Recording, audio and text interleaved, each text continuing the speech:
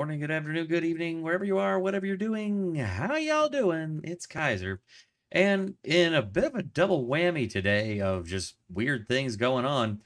So, in addition to getting a verdict finally in the Jonathan Majors trial, uh, Disney also got some more bad news today when they have officially had to come out and say that Disney is unfortunately, after many years, having to give up Mickey Mouse.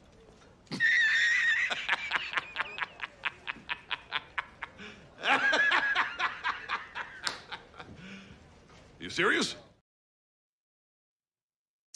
Yep. Disney's copyright expiring on Mickey Mouse film Steamboat Willie, putting his early design in the public domain. That is 100% exactly as it sounds. So Mickey Mouse's character will now be public domain, at least the Steamboat Willie Mickey Mouse character from that time period in 1928. So, a lot to get into here. Did go ahead and pull a little bit of information from here, so we'll just go ahead and read along on that. With several asterisks, qualifications, and caveats, Mickey Mouse in his earliest form will be the leader of the band of characters, films, and books that will become public domain as the year turns to 2024.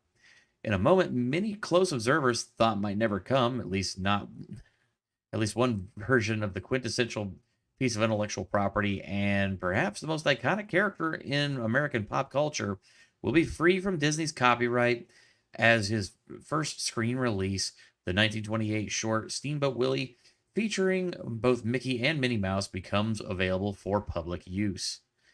U.S. law allows a copyright to be held up to 95 years after Congress expanded it several times during Mickey's life.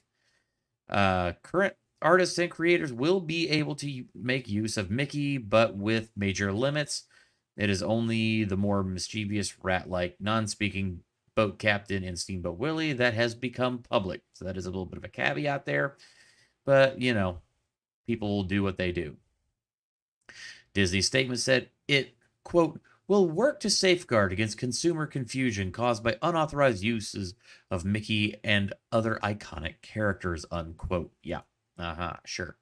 So, yeah, what is basically kind of a move similar to what happened with the Winnie the Pooh yeah, stories moving into public domain. I say only I think maybe last year or year before. Well, now so Disney's Mickey Mouse has joined that as well. And yeah, I don't really know what this quite bodes for the future, but honestly, it seems like it's such a banner year for Disney where they are losing over $1 billion at the box office. They are losing money hand over fist. They can't keep anybody coming to their parks. They're embroiled in tons of legal battles and scandals and all sorts of other things and in corporate infighting with Bob Iger facing off against Nelson Peltz and also just taking a good old-fashioned scrap at Elon Musk in the public eye. Disney has had a particularly rough year this year in the public eye.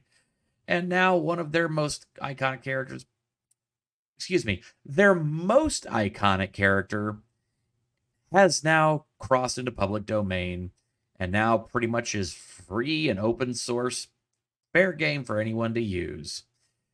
So, yeah. Shit's about to get fucky.